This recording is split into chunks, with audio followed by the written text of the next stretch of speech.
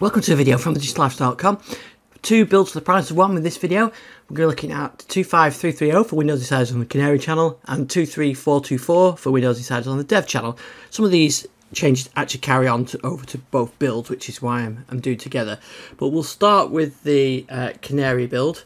This is the Canary build here, and there's not a huge amount of changes documented this because Microsoft said they're not always going to document all the features in Canary. But the first one is the Bluetooth wheel when you've got something like a Surface dial, which I've got. So I can show you what the settings look like in the old version and what they look like in the new version. So this is the old style one that you can see here, and the screenshot there is the new style one. The reason why I'm not showing you the new style one on my, because it's on a virtual machine, it doesn't pass it through. So that's the new one. There's some other changes, only a few minor things. The remote desktop has improved text scaling. You can uninstall the camera, and the sandbox, the primary mouse button and sandbox has been changed as well. Oh, and one other thing as well. If you use the print screen button to get screen clips, on the old the old setting it would just go straight to the clipboard, but now when you hit print screen it opens a snipping tool and it does a new snip like that, so you can create a snip like that. So the old one just grabbed the whole screen, now you get the snipping tool like that. So those are the changes on the Canary. Over here on the Dev Channel build you can see the new widgets design. So this is the widgets down the left hand side and the feed on the right hand side. Over on the Canary build you can see the mixed one. So yeah, I like that better. It gets it all into one place. Actually I'm quite happy if you could turn that feed bit off really now and just have the widgets bit. But anyway, that's new. Also including this is control over adaptive brightness.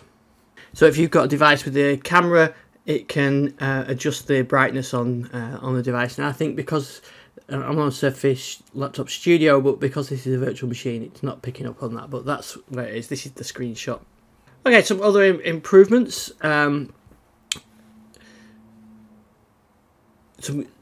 mouse polling improvements for when you're gaming, which is good if you're a gamer.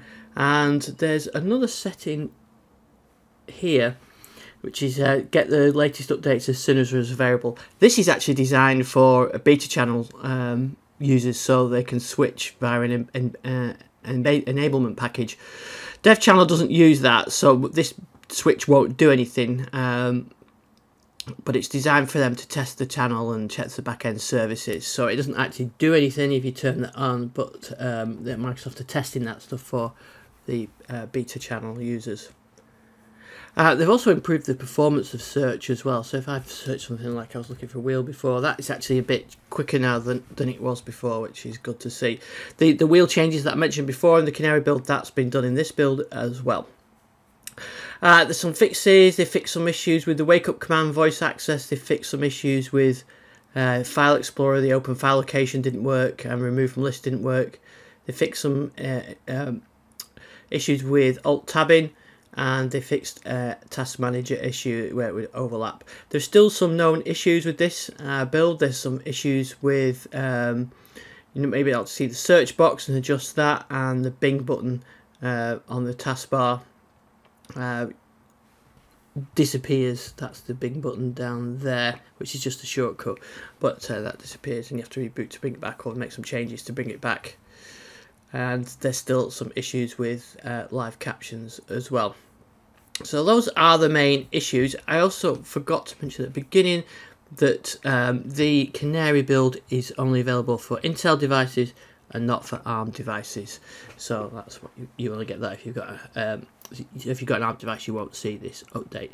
So those are the two changes to this build: 25330 on the Canary channel and 23424 on the Dev Channel. You see a lot of the features carried over between the two, but not all of them. But the new widget board I think is an improvement, so that's good to see. Right, so that's it. Thanks for watching this video. You can find out more on our YouTube channel on thedigital.com. I'm @IceDixon on Twitter.